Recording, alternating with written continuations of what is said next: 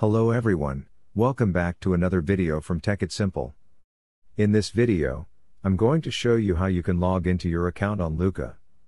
So let's get started. First of all, open your web browser and in the search bar, type in Lucca net and press enter. You will be taken to the login portal for Lucca.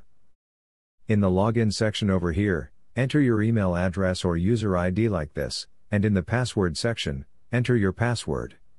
Once you do that, click on the login button. You will be logged into your Lucca account.